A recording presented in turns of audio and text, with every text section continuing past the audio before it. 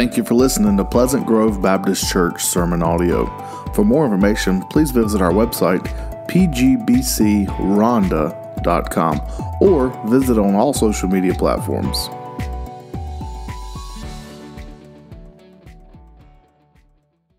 Wonderful singing choir.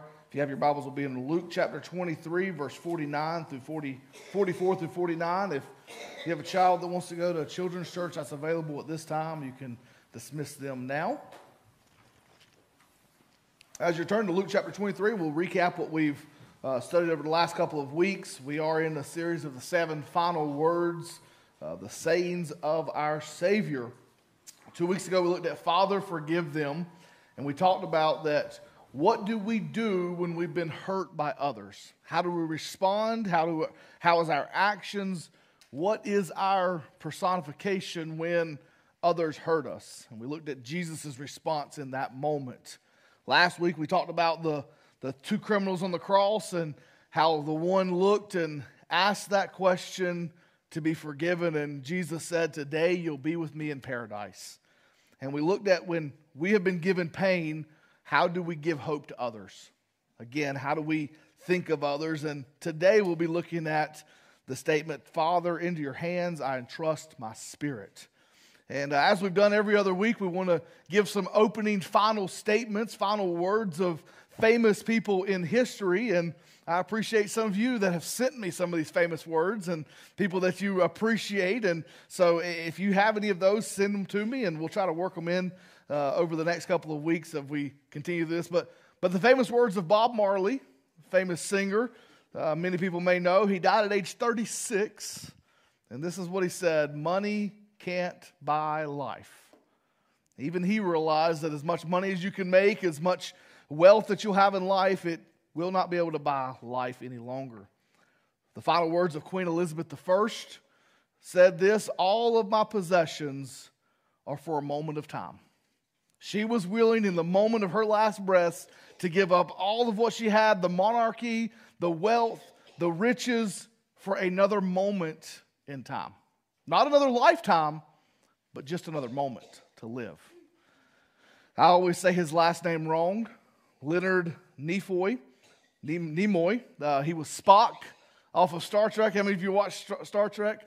Okay, my dad's a huge Star Trek fan. Anything Star, we watch. Star Trek, Stargate, Star Wars. I knew them all sci-fi, I knew it. So I knew Spock well. And this was his last words, and he ends with, "Live long and prosper," just in case you didn't know. But this is how he ends his last words in life. He said, "A life is like a garden. Perfect moments can be hard, but not preserved except in memory." And then he said LLP, which is live long and prosper.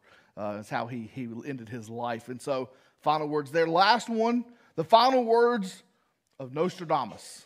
The famous philosopher Nostradamus said this: "Tomorrow at sunrise, I shall be no longer here." He knew that his life was coming to an end.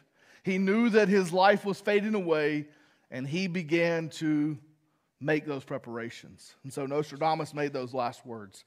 I came across this story as I was studying this week. I thought it was fantastic because I'm married and I have a wife, and you guys know this, and most of you in here are married as well. And men, you'll appreciate this. There's a cemetery in England, and there's a grave marker that has the inscriptions, "She died for want of things." Right? How many women in here have an Amazon list, okay, that you want to one day have people buy things for you? And right beside that grave marker was who we assume is the husband, and it said this: "He died trying to give her those things." Right? Oftentimes our life is revolving around the things we get. A birthday party, a wish list, a Christmas, and we're in birthday season right now. We've got March and June and August. So during this time, we've got a lot of birthdays. We've got a birthday party this afternoon we're going to. And so indeed, so many people in our lives, we live only for the things of the world, only to one day die, to be ushered into the presence of God and face judgment, leaving all the earthly things behind us. We can't take things with us. The only thing we can take is our soul and those who we tell the gospel to. And one day we'll stand there in heaven and we'll be ushered in if we believe in Jesus, and we'll have those that are around us that we had a part in leading to the Lord. Those are the gifts that we get to receive, the gifts that we do for the sake of the gospel, that we will one day in turn back to the Lord and give those crowns back to Him. And so as we look at this and we look at Jesus' final words that Luke has inscribed here, as Luke concludes here, he lays out what Jesus said, and I want to bring our attention to a couple of people in way of introduction. But Luke chapter 23, if you've got your place there, we'll stand and read the scripture and open in prayer. The Bible says, "And it was now about noon, and darkness came over the whole land until 3, because the sunlights failed. The curtain in the sanctuary was split down the middle. And Jesus called out with a loud voice, 'Father, into your hands I entrust my spirit.' Saying this, he breathed his last." Verse 47, "And when the centurion saw what happened, he began to glorify God, saying, 'This man was really a righteous man.' And all the crowd that had gathered in this spectacle, when they saw what had taken place, they went home striking their chests, because all knew him, including the women who had followed from Galilee, stood at a distance watching these things." Father, we thank you again for this day. Be with me as I preach your word. Lord, as we learn from what our Savior said here on these last words, as he breathed his last, and how people responded. Lord, help us to honor you this morning. In your name we pray. Amen.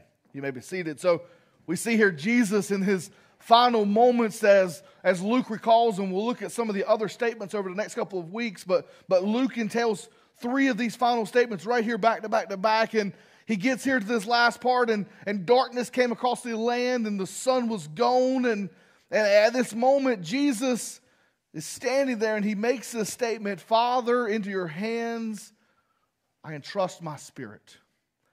And as we think of that, and I want you to think about those hands. He says, "in your hands," and we're going to really dive into that here in just a minute. But right before that, it goes on and it says that there's 3 people standing around in this moment. I want you to think about where you would be at in this situation.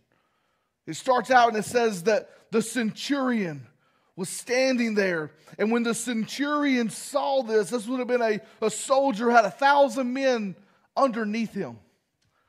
The centurion looked here and he made this statement, "This man really was righteous."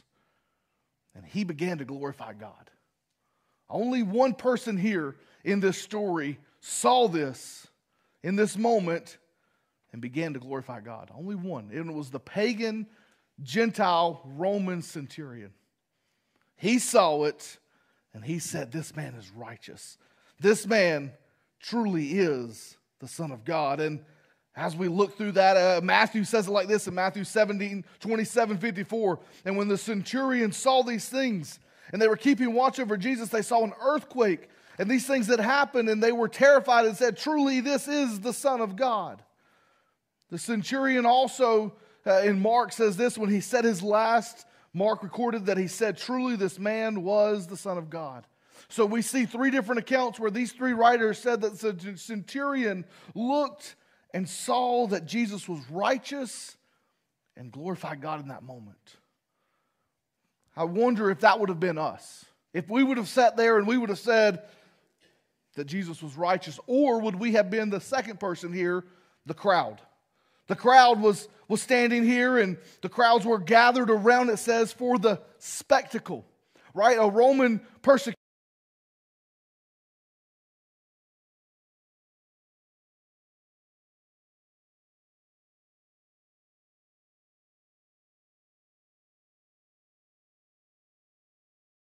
And you see where the crucifixion site was. All around there is now a bus station. Imagine, would the Romans would have wanted Jesus to be in a place that would have been open to public, in an intersection where everyone would have seen what was going on.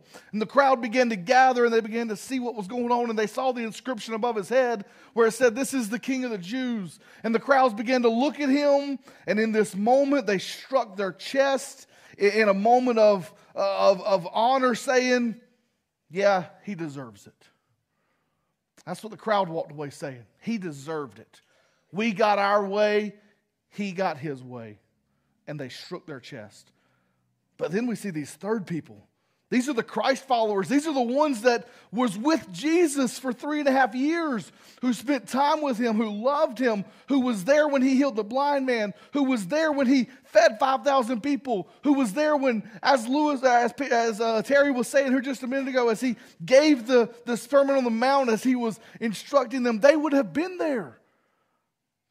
And now they're standing here as Jesus has been crucified, and look at where they stood. They stood at a distance watching these things. Because they were fearful if they got close, they would also be the ones that would be crucified. They stood at a distance simply watching.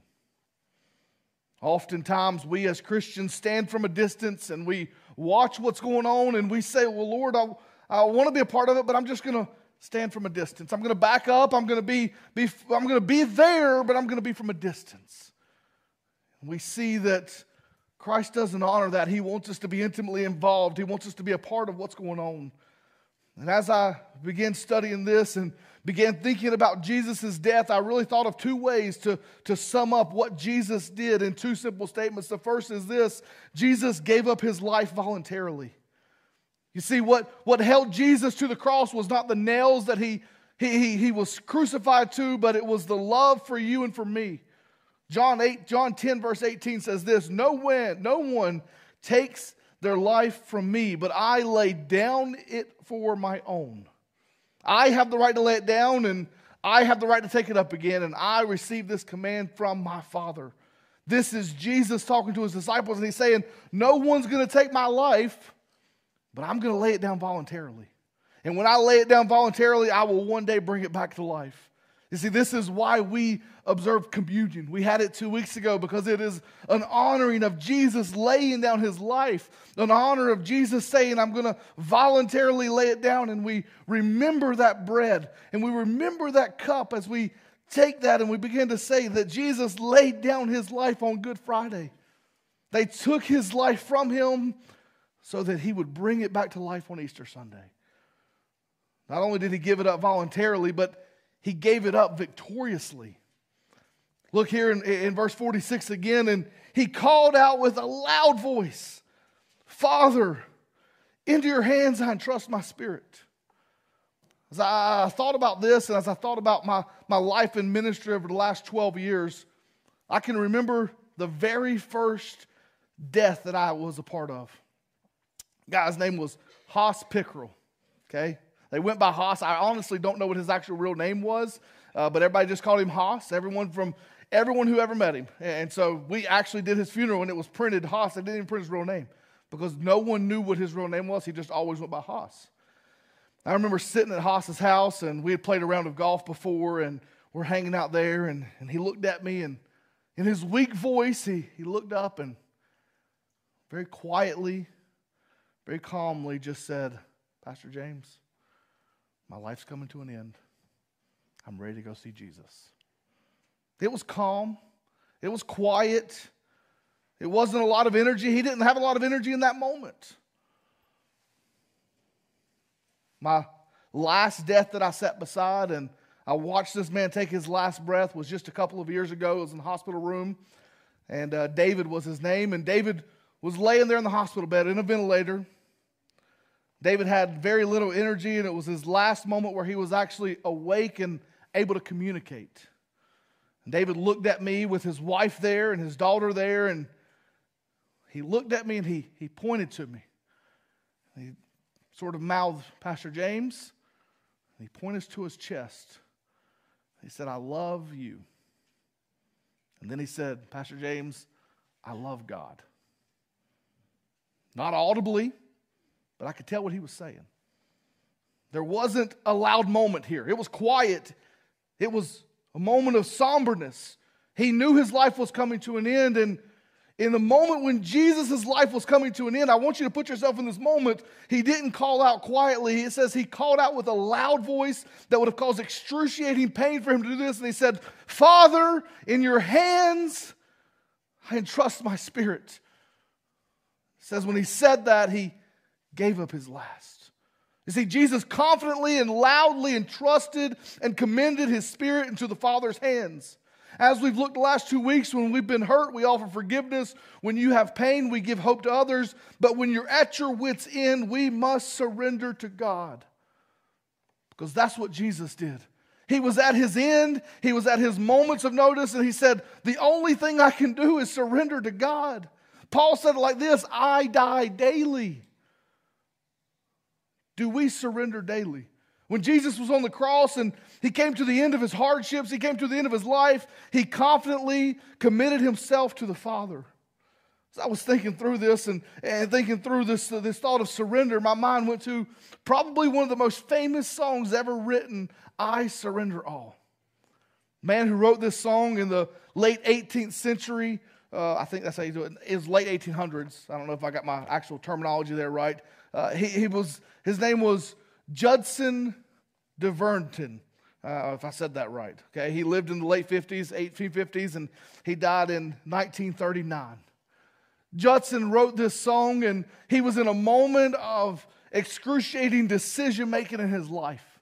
He was on the up and up as far as a doctor, and he was teaching at Hillsdale College, and he had this opportunity to teach and to give his life to art and to give his life to what meant was going to be, he was going to be a famous person. He was going to teach at the highest level. He was going to have all this grandeur, these doctorates and titles behind his name, and he came to a moment in intersection of his life of, what am I going to do? Because he also had the opportunity to write songs and worship evangelism and worship and teach others how to lead music. And he said in his own words, he said, I came to the moment where I had to make a decision, and in this moment, I knew I had to surrender to God. And right shortly after that, he wrote the song, All to Jesus, I Surrender All. All to him I freely give. I will ever love and trust him. In his presence, I'll daily live. I surrender all to thee, my blessed Savior, I surrender all. You know the song well. Jesus said in Luke chapter 9, verse 23, and he said unto them all, if anyone wants to follow me, let him deny himself, take up his cross daily, and follow me. You see, there will be times in our lives where we must simply come to the end of ourselves and say, God, I'm going to trust in you. Listen to what the psalmist says in Psalms 107.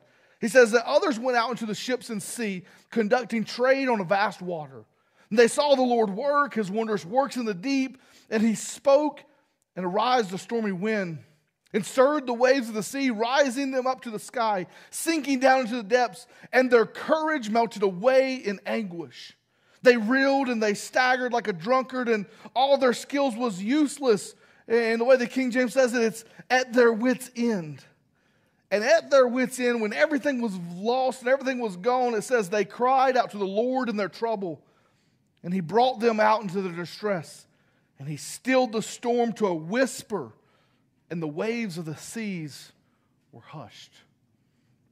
As I was reading through that, I'm thinking, how often do we get to this moment in our life where we've done everything we can, we're reeling away and we're trying to get the boat back to safety, and we've done everything we can, and we begin to be weak in our own selves. We begin to, all of our skills that we've been trained in are useless. And then that's when we turn to Jesus. It's like Jesus is like, no, when you begin that trial, turn to me. But he knows our humanity. He knows that we turn to him at the end. And yet he still comes. Yet he still gives us peace in those times. And so as we look at Jesus as our model, Jesus as he's giving these words, what does Jesus do when he's at his wit's end? I wrote down 3 ways to trust God in a difficult time. The first is this: call upon the Lord. Look at what Jesus did. He said the word Father. Father.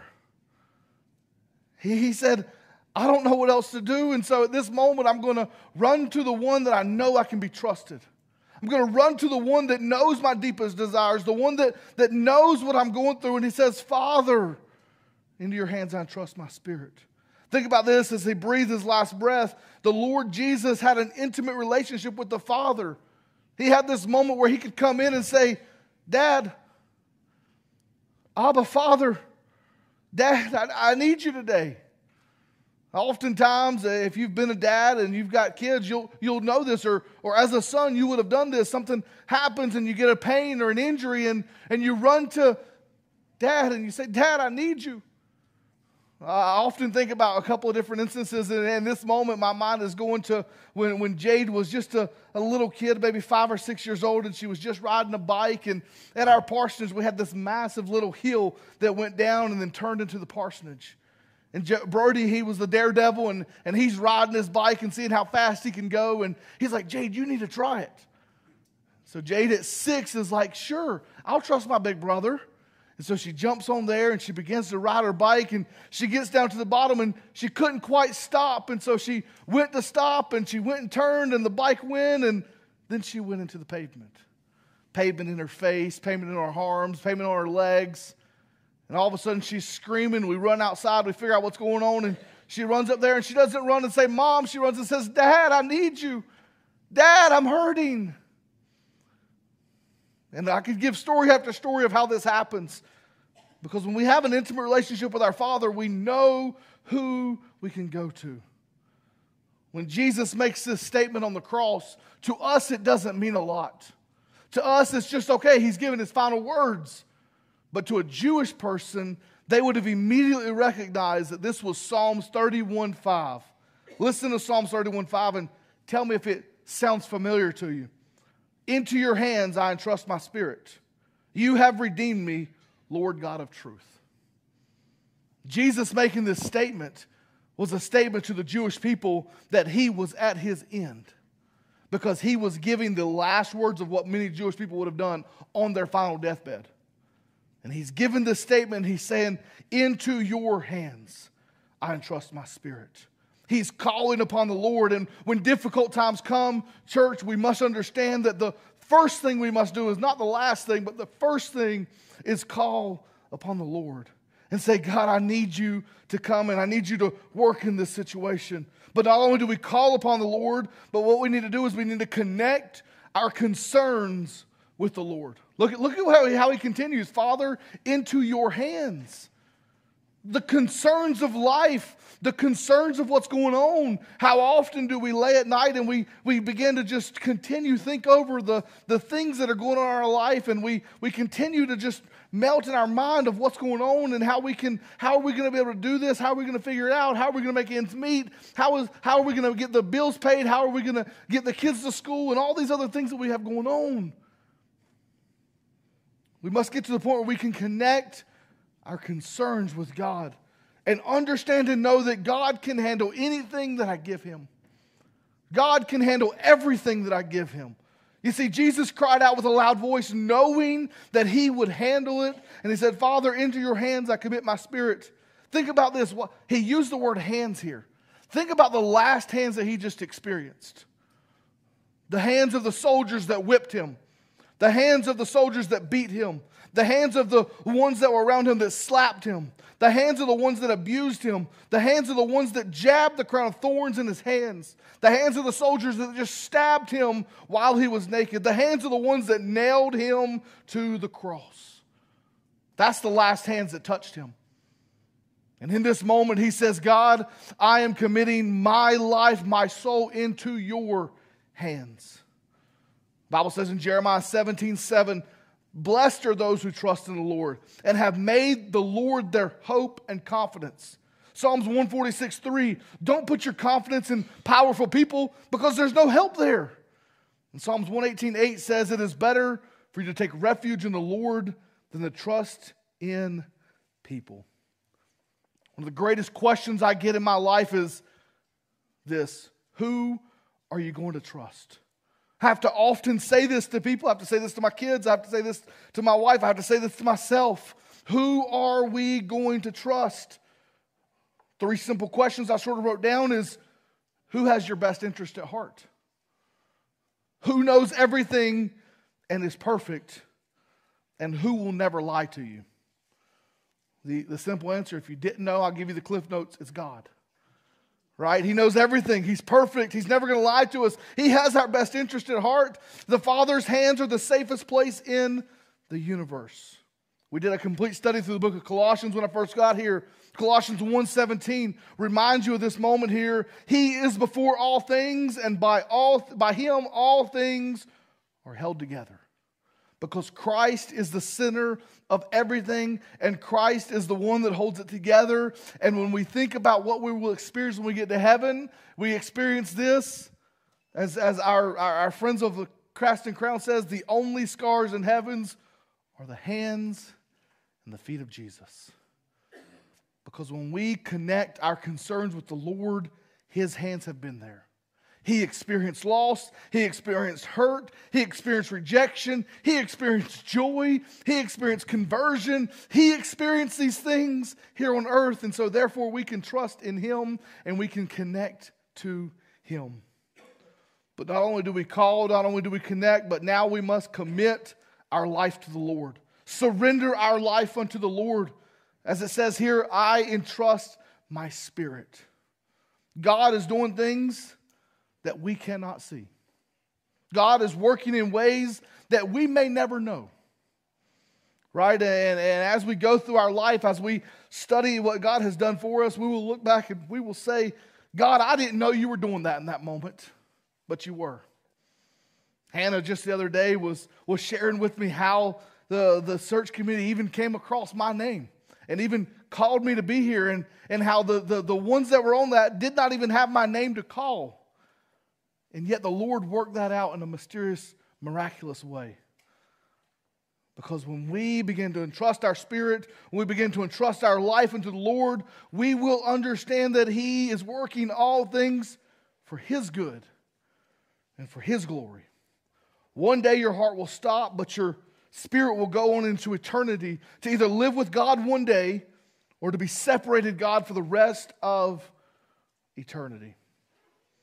And Jesus is saying here, Father, in your hands I commit my spirit. One simple verse, but what it's truly allowing us to do is allowing us to prepare to live our lives for eternity for Him. And it gives us the confidence to have the confidence in God that only He can give. If only we'll trust in Him. If only we'll surrender to Him. And oftentimes we don't. As Terry comes and plays, as we conclude, this final word of Jesus here in Luke is not just a cry, just to say when someone was dying, but it was a statement to say every day for the rest of our life. Father, into your hands I entrust my spirit. God, I'm going to call upon your name. I'm going to confidently give my concerns to you, and I'm going to connect them to you, and then I'm going to commit my life to the Lord fully. I quoted a lot of Psalms today. I want to read entirety here, the 5 verses of Psalms 31. It says this, I run to you, God. I run for dear life. Imagine sometimes we'll be in this situation. And the psalmist says, do not let me down. Take me seriously at this time. Get down to my level and listen. And Lord, don't procrastinate. Your granite is hiding in a hiding place, and your high cliff nest a place to safety. In verses 3 through 5, you are my cave to hide in, my cliffs to climb. Be my safe leader. Be my true mountain guide. Free me from the hidden traps, and I want to hide in you. I've put my life in your hands. You won't drop me, and you'll never let me down. When we truly get to this point where we understand that the only person we can go to is God, the only person that we can run to is His loving arms and His loving hands. This is the moment when we get to the moment and we say, I'm going to surrender all. Not just in salvation, not just in trusting in you to one day go to heaven, but in every situation of our life. We get laid off at work. God, I'm going to trust you. We get diagnosed with a rare cancer. God, I'm going to trust you. We get diagnosed with some weird form of whatever it may be. God, I'm going to trust in you. And it's easy to say in this moment. And I understand it's harder to do in the moment. But yet God is calling us to trust in Him and run to Him, as the psalmist says, to run for dear life. It's the kid that's playing outside in the woods and he sees the snake out there, or he sees the animal that's coming to attack him, and he runs as fast as he can to get to safety. This is what Jesus is saying we've got to do in an everyday moment. Run to him for safety. Run to him for dear life. Because he is the only one that is able to give us life and to give us the shelter that we need. So church, I don't know this morning if you're sitting here today and you've never trusted him as your Savior. Maybe today is the day. Maybe you're just trusting yourself every single day. And you haven't thought about the Lord and you haven't committed your ways into him. And maybe today's the day where you're going to say, God, I want to recommit, resurrender my life so that you will be the ultimate control in my life. Whatever it may be, the altars will be open. Lord, we love you. We thank you for what you've done. Lord, I'm honored every time I get up here and open your word. I'm unworthy to do it, but God, you are so worthy. Lord, you've given us this grace. You've given us this mercy that we don't deserve, but yet we've been given it. Lord, if there's one here that doesn't know you, let it be today that they come to know you. Lord, if there's one here that just hasn't fully trusted and surrendered and they're holding on to things, help it to be today where they come and fully trust in you. God, your will be done today. In your name we pray.